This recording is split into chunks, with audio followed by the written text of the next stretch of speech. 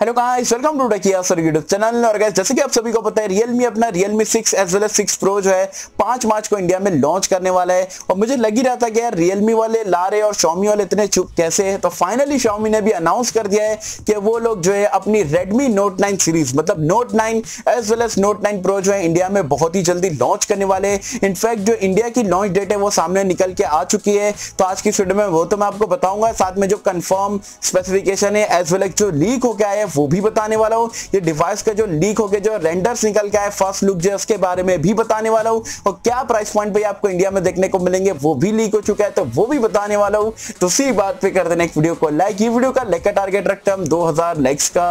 I hope क्या पर आप कर दोगे। सो गाइस, चलिए वीडियो स्टार्ट करते हैं।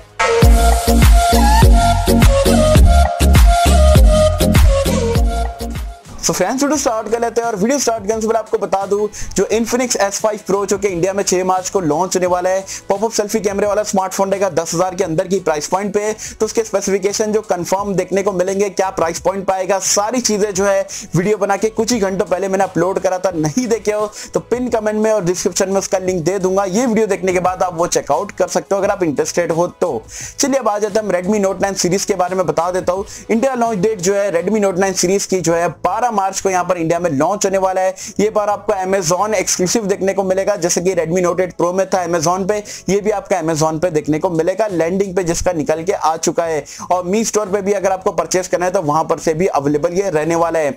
अब स्पेसिफिकेशन की अगर हम बात करें तो चलिए पहले लैंडिंग पेज के बारे में बता देता हूं क्या कुछ यहाँ पर Xiaomi ने हमें हिंट दिया हुआ है, और फिर आपको स्पेक्स बताऊंगा। तो सबसे पहले यहाँ पर Xiaomi कहता है कि कैमरास यहाँ पर ये फोन में प्रो लेवल के रहेंगे, एज वेल एज जो परफॉर्मेंस आपको काफी 20 देखने को मिलेगी, डिजाइन काफी जबरदस्त देखने को मिलेगी, गेमिंग एक्सपीरियंस आपका काफी अच्छा रहने वाला है, एज वेल एज जो है फास्ट चार्जिंग की जो टेक्नोलॉजी है बहुत ही अच्छी रहेगी ये प्राइस पॉइंट के हिसाब से। तो ये लैंडिंग पेज में यहाँ पर Xiaomi ने बताया है। अब जो स्पेसिफिकेशन जो कंफर्म है और जो कुछ लीक हो गया है वो मैं आपको बता देता हूँ। जिसके अगेन यहाँ पर आपको जो है फ्रंट में और बैक में एक्चुअल ग्लास देखने को मिलेगा। आप जैसे कि देख सकते हो फर्स्ट लुक जो है रेंडर्स वगैरह निकल के आए थे लीक्स के अकॉर्डिंग, तो आप देख सकते हो यहाँ पर आपको अगेन जो है ग्लास वाला बैक पैनल देखने को मिलेगा गोरिल्ला ग्लास 5 की प्रोडक्शन के साथ में।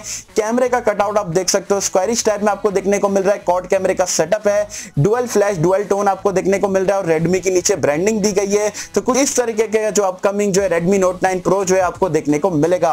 वैसे आपको इसका फर्स्ट लुक कैसा लगा मुझे जरूर बताना नीचे कमेंट्स में।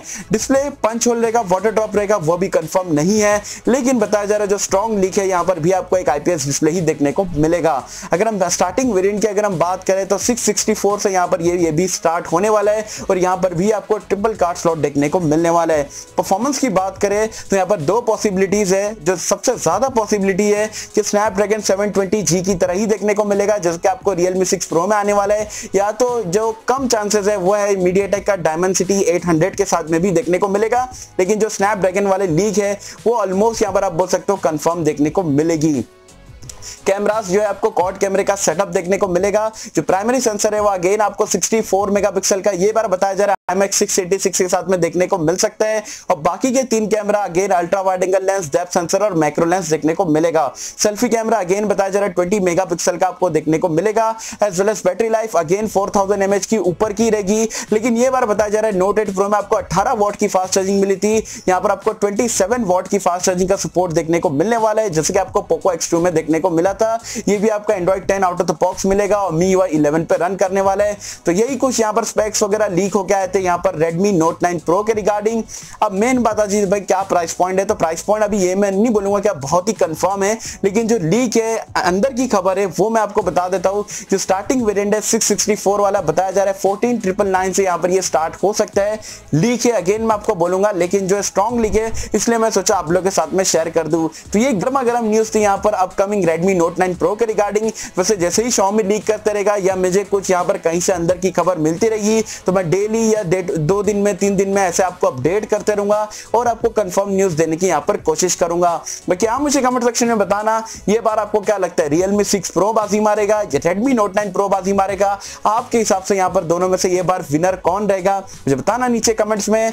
और आपको क्या लगता है यहाँ पर Realme का स्मार्टफोन जो है मतलब कमाल कर देगा या Redmi का करेगा?